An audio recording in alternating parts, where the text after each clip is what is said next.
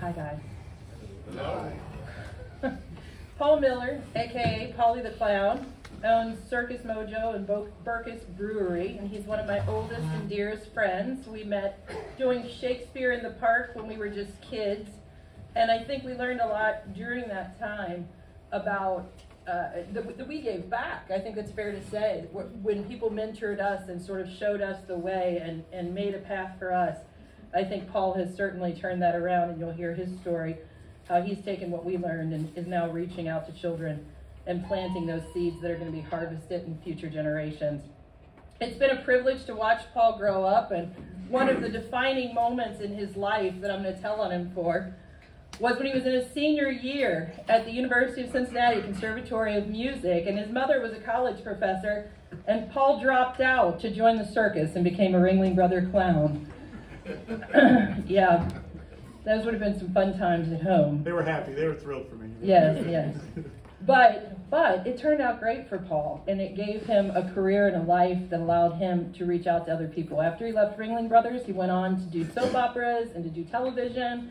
And I have to tell you, I was so jealous of his Ringling Brothers time, because he's traveling with Ringling Brothers, and I was traveling with the Sloan's Gypsies, who got their name off the back of a toilet. And so he had a much more glamorous time in his box in the train. Then he returned home after all of that time, and now he's created Circus Mojo, and he's created Burkus Brewery, and he is planting those seeds, and he is doing things for kids, and he's using circus to create jobs and to build communities. And so I'm going to let him tell you about that. Hey, thank you, Carrie. Well, circuses are fueled by concessions, so I started the Burkus Brewing Company, and I saw, you got Roll Out the Barrel. Do you got that one on the piano guy? Could you play that for us? Sure. Oh, let's hear it for the musician in the house, everybody. Oh, we got more bragging rights. I was in the can and I saw all your Oktoberfest stuff, so we'll roll out the barrel. Put it together one more time for the piano man. Clap your hands.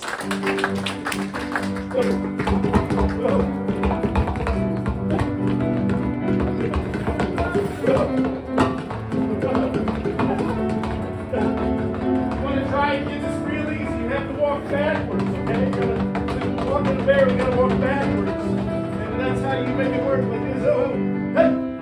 Hey!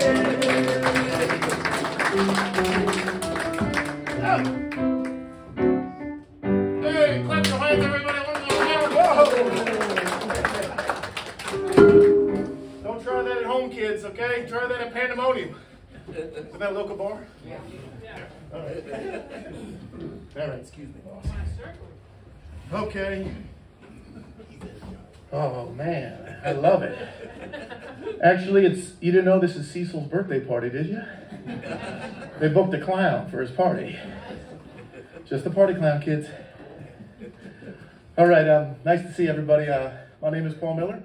I did join the circus. It's been a lot of fun. And the circus, it's fun, it's dangerous, and there will never be a ChatGPT AI robot circus, okay? Don't worry, we're not going anywhere. Circus has been around for thousands and thousands of years. But I'll take it back when I'm 96, 97, when I dropped out of college to join the circus. I bounced a chair on my chin, and that's how I got work on the soap opera. And the dean was not too pleased, nor my parents, when I dropped out. But it was fun to say, hey, turn on Channel 5. I got 3 lines today. So I was on As the World Turns, All My Children, But One Life to Live. I got to say things like, good to see you. Oh, and this one? This one's on me. Yeah, great bartender lines. Great bartender lines. But, there's a lot of people in Cincinnati who work for P&G. I also work for P&G. So, As the World Turns, or All My Children, one or the other, but your paycheck comes from Procter & Gamble, which is interesting. So, here's a little unsolicited romantic advice. If you're going to drop out of college to join the circus, ask your girl to marry you before you do that, or she will not be there when you return. So, we've been, my wife Renee and I, we've been married 26 years, and you survive a circus, there's not much you can't survive, you know. Our kids are 16 and 18, and it was fun. When they were little, they're like, why can't we go to Walt Disney World? And I said, well, Walt's not hiring. We're working in Germany this summer, kids. So it was a lot of fun. If you're in 5th grade and you haven't been to Gatlinburg, you're kind of a nobody. You know, like if you don't have an airbrush t-shirt and you've never seen a bear, it's like, whoa. So my kids were like, Dad, when are we going to go to Gatlinburg? The summer prior to that, we were in Switzerland and driving through the mountains. And my wife and I had a lot of fun teasing Hope and Lucas. They're like, when are we going to be there? When are we going to be there? I'm like, oh, we'll be there soon. So they thought it was going to be Switzerland mountains, not the Great Smoky Mountains, okay? So we're when are we going to be there? We don't see any mountains. Oh, we're going to be there. We're going to be there. And then we get out, and it's, you know, the sign Great Smoky Mountains, and they're both kind of like disappointed, right? So it's all perspective. So we lived in New York City for a couple years, and I had to pay $8,000 to rent an apartment. So I got my New York real estate license because, you know, it was $8,000 just to rent an apartment. It was at 108th and Columbus. So it was like Central Park ends at 110th Street. But we had a 2-bedroom apartment with a little roof patio. There were 40 people in line for this building. And it was a no pets building, but my wife and I had a little dog, a little stogie, a little dachshund, because they were bred to keep the rats out of the castle. And there are a lot of rats in Manhattan, okay? It was a 72-step walk up though. So they didn't get, they wouldn't, there's a lot of low-hanging fruit for those rodents, right? But we had a lot of fun in New York City and left for Japan. I was a clown in Japan for 6 months, and this was a gig.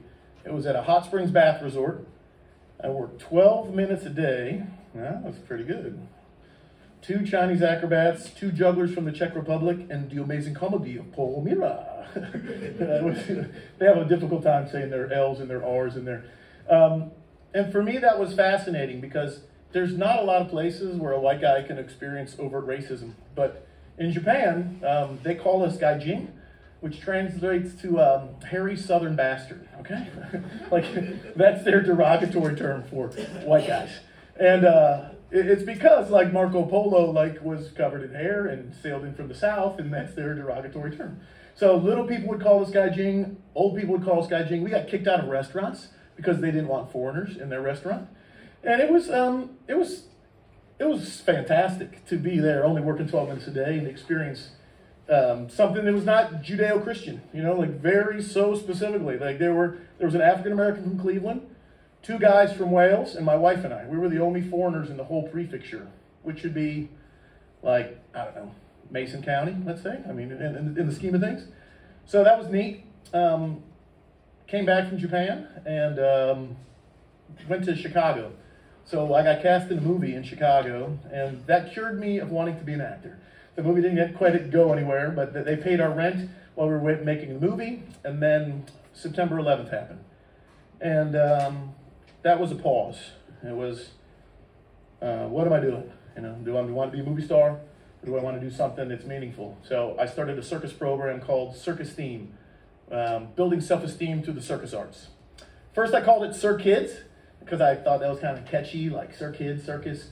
But this was before Google. So I started Sir Kids, I made a little letterhead, and then I got a book by a guy named Bob Sugarman, and there was a group in Canada called Sir Kids. So I had to change the name because trademark infringement is something you learn a lot about when you're a clown, okay? So Circus Theme was our name, and our tagline was the greatest kids on earth. And I got a cease and desist letter from my former employers, the Ringling Brothers. And so I got pro bono lawyers from, I think, Mayor Brown. Yeah, so the Lawyers for the Creative Arts, they helped us set up a nonprofit, 501c3. I read Nonprofits for Dummies, but I got a little bit of help. So we got the lawyers, we got it set up, and they got pro bono lawyers for us. And it was cool. It was really cool because we settled out of court. They said, did you know, we were there in the Sears Tower back when it was the Sears Tower, before it was the Willis Tower. This is a long time ago. And the lawyers from Ringling, you know, she flew in, Julie Strauss is her name, and I knew her from my time with Ringling. And they said, did you know Utah had to change their license plates? The license plates said the greatest snow on earth. And Ringling sued them, and they had to change all their license plates. They escalated it up the chain of command, like all the Utah, you know, all the Mormons thought they could take on the circus. You cannot. This is trademark infringement. So they had to change everything.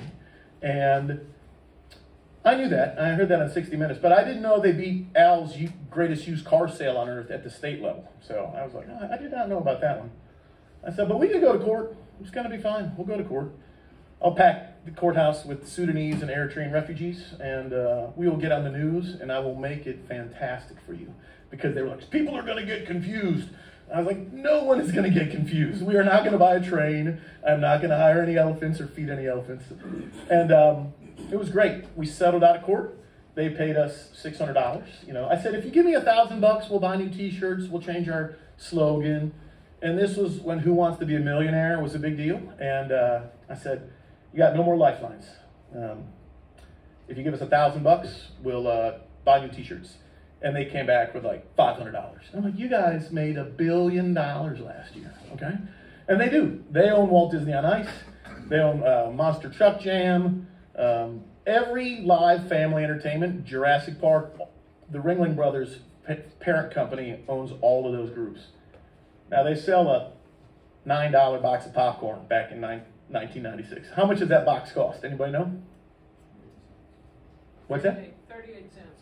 2 cents. How much does a popcorn cost? 1 cent, okay? Now, they're making $8.97 on every single box of popcorn. Isn't that crazy? And the building loves them. If you own the building, say there's the Maysville Arena, and the Ringling Brothers come to town, the Ringling Brothers, they let you keep all of the parking revenue and all of the ticket revenue. So we are talking cha-ching, all right? It's not like Miley Cyrus or, you know, Britney Spears, you know, or Taylor Swift. Taylor Swift, they're paying Taylor to come to your town, right? But Ringling, they let you keep everything. All they want is to hustle granddad or grandmom or mom or dad in there to buy a $12 cotton candy that costs 8 cents, all right? A $9 box of popcorn that costs 3 cents, all right? So it is a fascinating hustle. It's a concessions business. And I'll get to my brewing company here in a minute. But the circus was a lot of fun. I learned some tough lessons, though, because Circus Theme, I ended up getting fired from that organization, which I founded. And they used trademark infringement as one of the ways that they got me, you know? So after Ringling sued us, they put Circus Theme in the name of a 501c3, and then when it was time to go, it was time to go. So like say you started Rotary, and you know, say you started Rotary, but Rotary should be for everybody. So I'm really proud of Circus Theme. It's around. It was, they celebrated 22 years in business. Put your hands together for the circus freaks up there in Chicago. Yes, that's right. I had some board members. We had a whole lot of dollars, and we've kissed and made up since then. But that's what I like to do. I like to learn some things because we weren't born walking. Were we kids? No? How long did it take you to learn how to walk? 1 year. 1 year? Okay, that's good. Not bad. I'm going to teach you kids how to balance a keg on your chin later today. Does that sound good? No. No? My buddy Steve-O from Jackass, he got kicked out of clown college, okay? So in the circus, they say be good at it, or don't get caught. So I went to 96 and he went to 97. But that trick's got me kicked out of many Applebee's in my day, you know. But you get a chance to learn it. You know, maybe we'll do that right now. You want to learn a trick? Yeah, let's learn a trick. Come on. I got peacock feathers. If you're going to bounce a keg, first, it starts with a peacock feather. Here, Carrie, help me pass these out, would you? You don't have to bounce a feather, okay? In some countries, kids are forced to be in the circus, but not in the United States of America. All right? You don't want to, but it's really easy. Come on, President. Hang on. All right. Put it in your hand and just balance it. Nice and easy. Keep it perpendicular. There you go, Larry. There you go. Come on. Do you need one? Who wants one? All right. Stand up and try and balance it. Stand up. Give it a shot. Give it a whirl. Pass those on. Just stand up or sit down. Oh, this is easy. Don't tell them it's easy, baby. You gotta sell it. Come on, you gotta sell it. Oh, this You is gotta so sell hard. it. Come on. Oh, you got one there? Right. I want to trade mine for women's trade. Tough luck. Mine's great. Hey, you get what you get, kid. You don't get upset. Well, no. You gotta use it. Look at the top of the feather and balance it. Keep it perpendicular. Nice. Okay, people, you gotta smile though. You gotta work your money maker. Sell it. They don't pay money for this. Good. Work it. Sell it. Nice. All right, now try it on one finger. See if you can bounce the feather on one finger. Can it be done? Can't be done. Oh, nice. Can't be done. Good work, Todd. Good work. Nice.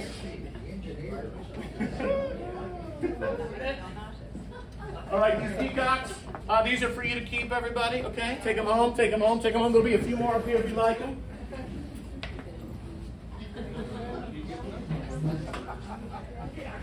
So if you ever want to balance a keg on your chin, work your feather on your chin, okay? But don't put the feather on your nose because it can fall on your eyeball, all right? Now, I don't know if you've seen Captain Phillips, but pirates, they've got it pretty tough these days, okay? Pirates, don't let it fall on your eyeball, all right? Chins are legal, noses are illegal, but if you want to get the keg, you go feather, yardstick, push broom, folding chair. I can do a shopping cart. I do a 12-foot fiberglass ladder. Oh, that's a pretty good one. At Home Depot, that's a good trick right there, okay? So, anyway, a clown's life. We've done a lot of work in Chicago, but I got my butt kicked. I learned some really good lessons. And this was November 2009. Does anybody remember 2009, the end of the world? Like, if you had initials, they were bailing you out. GM, bailed out. AIG, bailed out. GE, bailed out. You know, it was just, it was weird. But it was a great time to buy an old movie theater in Ludlow, Kentucky. All right? So I started Circus Theme at a 1920s movie theater in Chicago. It was the Columbia College Dance Hall. And then some of the board members, they wanted to develop a certain part of Chicago, so they relocated the Columbia College Dance Hall from uptown to this new part of town. Because artists are always the tip of the spear. They're always the first piece of the puzzle. Before you get a Walgreens and a Starbucks and condos, there's an artist there producing something in a cheap place to do it. Because artists, you know, we don't have money to buy stuff, usually, you know. But I can thank my New York real estate license because I learned about historic tax credits and I learned about environmental EPA Superfund sites, etc. So in Ludlow, this was an old movie theater, but it had 4 pieces of the puzzle. It was zoned entertainment, because zoning, that's where deals go to die, all right? It was already zoned. They couldn't take the zoning away. It was, had 20-foot ceilings, all right? It had level floors, because it was a factory. The movie theaters are poured concrete like this, okay? And then it had 3-phase power. So you need 3-phase to run their projector. So back in the 40s, when this building was built, they didn't have light bulbs bright enough to project film. So literally, it was like a Frankenstein arc of electricity. Like 3-phase came in, and it went across the 2 terminals. It was bright enough to project this movie like 100 feet away. And so it was great. The factory bought it because they needed the 3-phase to run their big giant machines. And the factory leveled the floor, so that was critical. Now, most breweries that you go to, you'll find in industrial corridors because they have 3-phase already, because you need 3-phase to run your giant brewing equipment. And in Ludlow, because the town's almost 160 years old, it's gray water. So everything, rainwater, sewage, brewing, everything goes into the same SD1 trough, another critical piece of the puzzle. So we bought this building, and we offered, it was funny, I offered half of the asking price, which was their tax value. And they were really irritated, but at least I got under contract. Once you get under contract, you can have someone go and do an inspection. And once this inspection happened, you know, there may be mold in this building. Totally was mold because there were holes in the roof and the insulation was a mess. And we may have lead-based paint. Oh, we absolutely had tons of lead-based paint. So this is a little strategy from a real estate perspective. It was going to cost at least as much as my asking price to remediate these issues. So we got a good deal on the building, and we set on a project of getting it done. 2009, I hired a guy who was laid off from some of the lead-based paint work of one of the bridges in Covington. I think it was the Roebling Bridge, and he had all the paperwork to take all the ceiling down. We put a new rubber coating on the roof, so we sealed the roof, we fixed the ceiling, and we set up our little project to do some circus in town. We bought the old Ludlow Packaged Liquors, which was next door, and we set up a little circus studio there. And we put an ADA bathroom in this building because I do a lot of work with people who are handicapped. If you are in a wheelchair, what are the 2 activities you do? What is your activities director? Anybody got some ideas? What are some ideas? What can you do if you're in a wheelchair from an activities perspective? Come on. Wheelchair basketball. Okay, wheelchair basketball. That's good. That's high skilled, but absolutely. What else? Anybody? Bumper bowling. Okay, this is a big deal. They go bumper bowling. And bingo. I mean, how much fun is bingo, everybody? I mean, talking fun, right? So we're talking years of wheelchair basketball, bumper bowling, and bingo. Guess what you could do though? You could bounce a feather. You could spin a plate. You could learn to juggle. We can teach you hat tricks. So we had a really great project. Like we do a lot of work with stroke victims. Like if you've lost the use of half of your body, the other half of your body could bounce that feather all day long. And that is fun. When you activate someone who's had a stroke and has been in a space where people don't really engage them very much, and then they start to bounce a feather, and then their nieces and nephews want to come around because every week Uncle Ralph has a new trick, all right? So you visit Uncle Ralph on Monday, Uncle Ralph's teaching you feather bouncing. You visit next week, Uncle Ralph's teaching you hat tricks. Next week, Uncle Ralph's teaching you to juggle a Kroger's bag and a Walgreens bag. And all of a sudden, these kids, we get them off their telephones, and they want to hang out with their relative who's been pretty much like tuned out to them forever. So we put an ADA bathroom in our space. This is 2010. And we opened up our program to like kids in Ludlow. And it was great because there's a lot of like little troublemakers in every town, okay? In Chicago, there's troublemakers. In Maysville, there's troublemakers. In Ludlow, there's troublemakers. And I will say this, I believe we're going bankrupt locking up these troublemakers, all right? Like we got to turn these troublemakers into taxpayers, okay? So this is the deal. We have a 3-bedroom apartment above our ADA studio, and we start working with kids. We work with kids who were in the system, who were in juvenile detention, who were in for robbing people in Chicago. And I worked with the Northern Kentucky Area Development District to get an apprenticeship program. So we had funding to hire kids not only from Ludlow, but also from Chicago and from Cincinnati, who were literally in jail for causing trouble. Now this is dangerous. This is a slippery slope we take. But our Catholic residential services, we had 8 ladies in wheelchairs in 2011. All right, they're getting excited. That 8 people turned into 18 people. So what do? You have to hire some apprentices. So simultaneously, I'm working at the Hamilton County Juvenile Detention Center, Hillcrest. All right, and these kids are in for stealing cars. They are focused and they are fearless. The skills you need in the circus. Okay. So we trained the kids, vocational training. We trained them in jail. When they got out of jail, we hired them to work with us in Ludlow. Now this was fantastic because Catholic Charity said, you can't have those people working with our kids, or with our patients, our clients, let's say. And I said, what would Jesus do? Which is like, well, they don't like that much. They don't like that at all. And then they said, well, if they're sex offenders, our insurance won't cover it. And I said, you're 2,000 years too late on that one, Catholic Church, which is below the belt, okay? But as 12 years of Catholic school, okay, I called them back. They were not happy. And I asked to speak to the people in charge, and I said the Memorare, which is a prayer I used to have to write like 10 times a day. Remember, O most gracious Virgin Mary, that ever was it known that anyone who fled to thy protection or sought thy intercession was left unaided. Inspired by the conscience I fly unto thee over. I mean, just crazy old school Catholic prayer that I had to write a whole bunch when I was a troublemaker in grade school. And then they took me seriously, and I said, I apologize, and I will work with the judge, and I'll figure out what these people are in for. We'll black their names out. I'll get the full dossier so you'll know exactly what's going on, because you're right. They're going to be around my kids, and they're going to be around my staff, and we should have an understanding of... Now, I knew that if you are a sex offender, you're not in this system. You're in a separate system completely, but I still played along. The judge handed it to us, and we have 3 kids fresh out of jail getting paid a salary to teach circus to old people in wheelchairs in Ludlow. Put your hands together for that. Come on. I mean, that is... Because you know what? We have no shortage of old people, and we have no shortage of people in jail, okay? We just don't. I mean, this is like pipeline.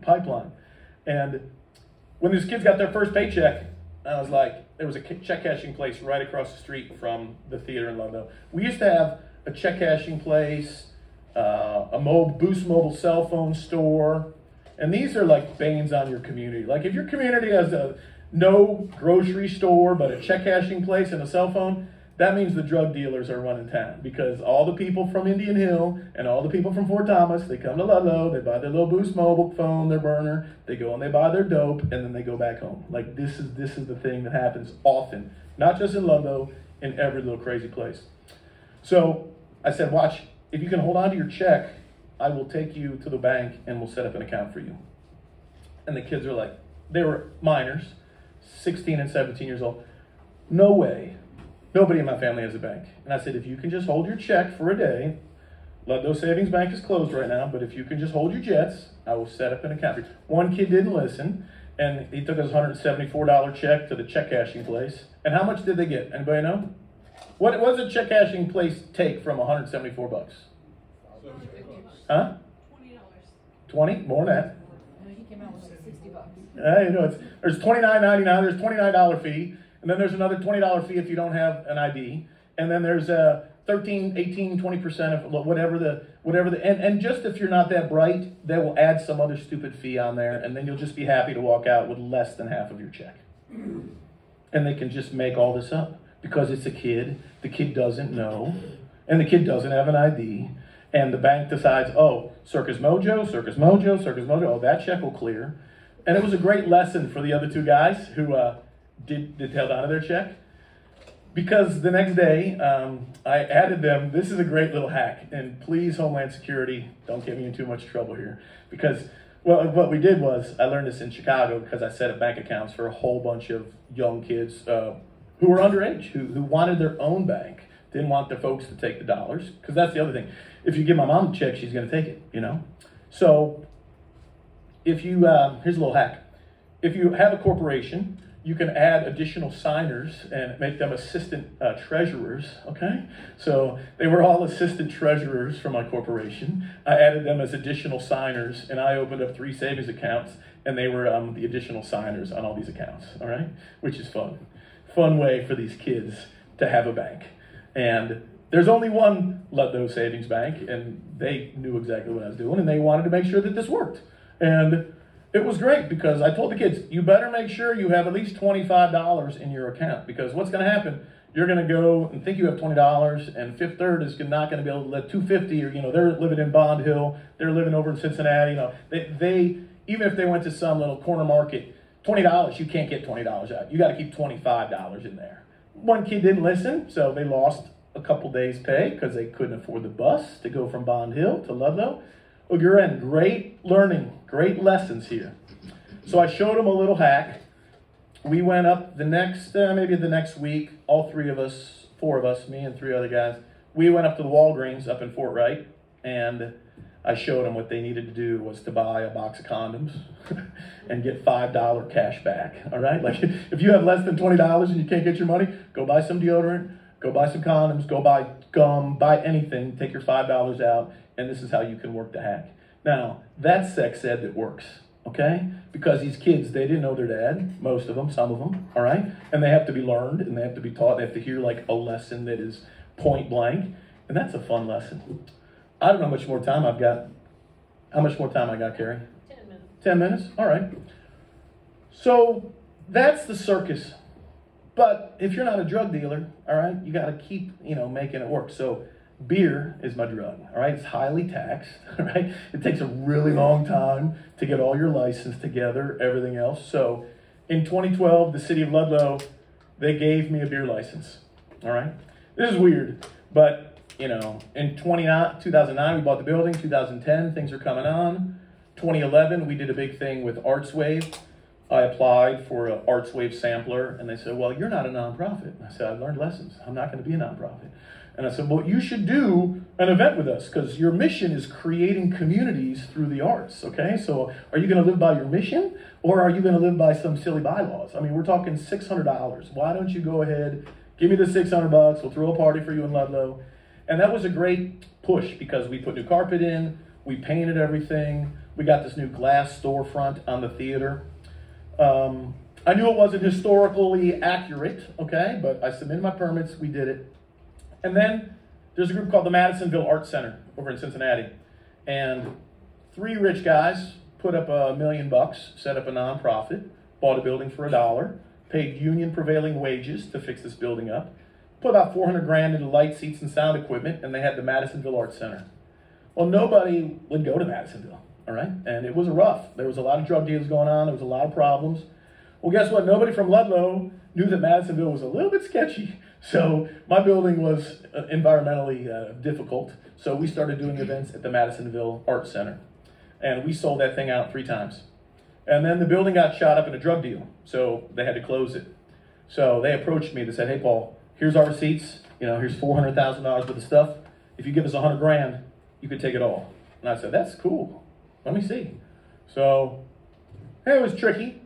Nobody was lending money to a clown in Ludlow in 2010, 2011. Okay, nobody was doing it. I had sponsored a visa for a guy from Germany.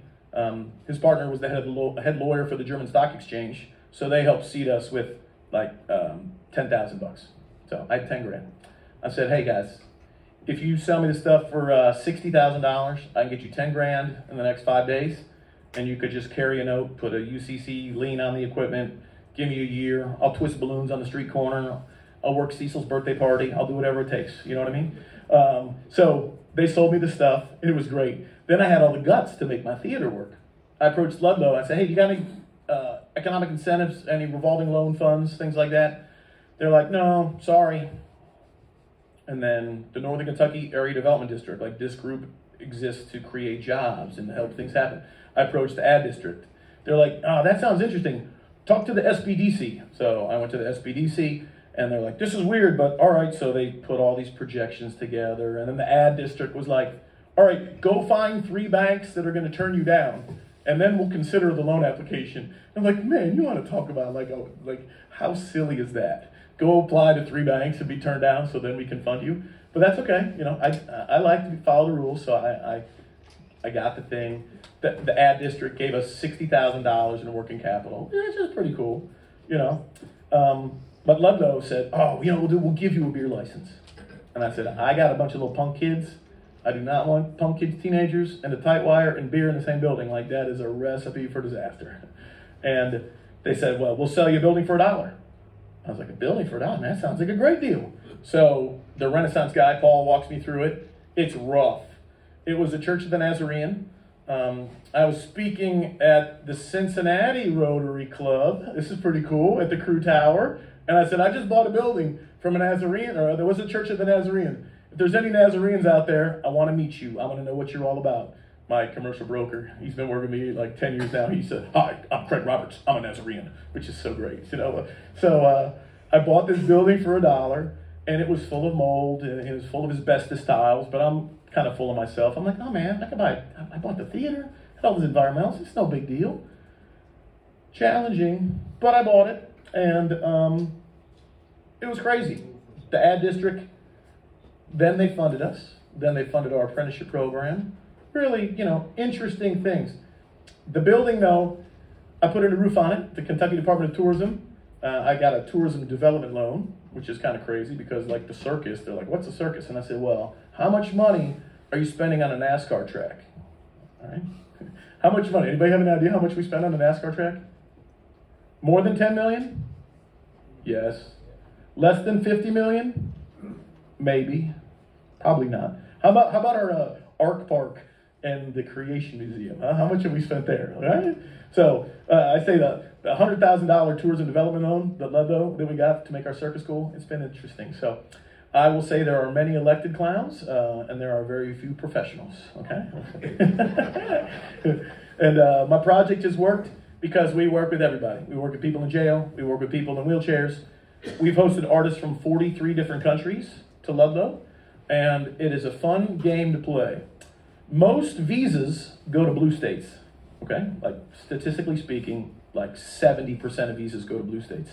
And H-1B visa is like an Indian programmer, let's say, and Google will get most of these. It's a competitive visa for special jobs. I'll put an ad on LinkedIn for a circus artist, and 20 people in Argentina will apply. No one in America will apply. Then I take it to Congressman Massey and Senator Mitch McConnell. I say, hey guys, why are all these visas going to blue states? I need this visa. This is a job. Are you pro-business? So it's been a lot of fun. We've hosted these artists legally. And as a clown, I do like to rock it just a little bit. I thank you so much for having the opportunity to come and speak at the Rotary Club. And take your feathers home. And if you're in trouble, don't call the law. Don't call Blake Maysville. Call Paulie the Clown. I'll get you to a circus in Malaysia where no one will find you, okay? Thank you very much. Do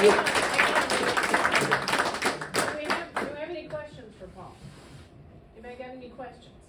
Paul, this is your second 100th Rotary anniversary. That's right. My buddy Tom Gaither is an artist in Ludlow. He's been in Ludlow forever. He's with the Covington Rotary. And we had 3 kids from Ludlow and a kid from Ghana performing at their 100th birthday party at the Fort Mitchell Country Club 10 years ago. All right? And these kids, both the kids from Ghana and the kids from Ludlow, they'd never been to a country club before.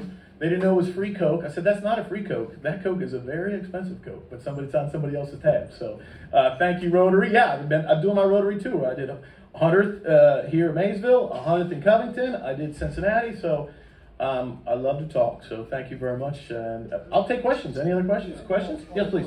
I can't, it's hard for me to wrap my head around that you're batting 100 with these kids. How many did you have to go through? Do you say, man, this ain't working? Or? Well, there's a young man from Sudan. When I met him from my old circus in Chicago, all he did was line everything up and shoot at it because that's what he grew up seeing. He's a refugee. He was killed last February in some drive-by shootings in Chicago. Now, it's terrible. He wrote me a letter when he was in jail in Illinois, and I worked with the AB district. I got selective service. I got his ID. I got everything lined up for him to live in Ludlow, work in Ludlow. We had counseling for him. We had a job. We had a house. But the court up there didn't think that it was real, and he was remanded back to custody, and it was too bad. So, like, I'm not batting 1,000. But, you know, there are 2 young people from Ludlow who parents still live in town and are on public aid. One lives in Germany and has been working there for the past 8 years, and another one lives in Chicago. So my recipe is when you get a poor kid out of their neighborhood, and this could be Bond Hill, the judge allowing them to cross the state line and go to Ludlow, Kentucky, this changes what their perspective is. When you get a poor kid a passport, they do not want to be on public aid, you know?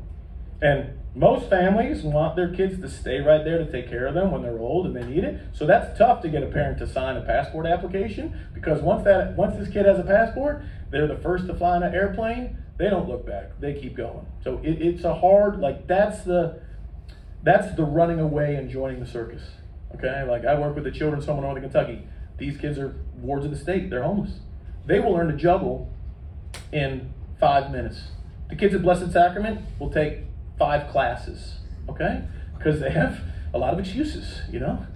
when you're a ward of the state and you want to juggle, you know, and you go to a new foster family, you're the cool kid who could juggle. So that's a little bit how it works. But, you know, I'm looking for more places to do this work. You know, I would love to reach out to you as a community. If you have a space and some kids and some things, this is replicable. If this can happen in Chicago and this can happen in Ludlow, this could happen in Maysville. And when the kid gets 18 and they get their passport and you get them out of town, then they become like the legend. Did you hear about that?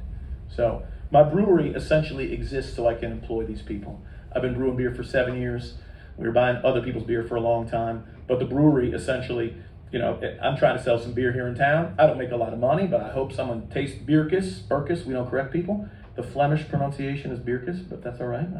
But we just want this chance to connect more dots and work with the troublemakers. Even if you have a group of folks who are in wheelchairs and want to learn circus. Like, again, there's all these people that no one's really paying attention to, and that's like my market. And Paul has come and done some of the elementary schools here, like Tollsboro, he's come in and spent time at our local schools. How many kids do you have in your program at one time, and how long are they with you? Right now, I'm really just focusing on the Children's Home in Northern Kentucky. We'll do a 12-week program there, and I'm really trying hard to crack the code to be Judge Mailing. He was a family court judge, and we went out for breakfast. If we could create a Medicaid billing code for circus wellness, okay? Now you're laughing, but if you're in Kentucky and you have a whole lot of money, what do you have? Yeah, I know, but more than, even better. What do you have? Insurance? Horses?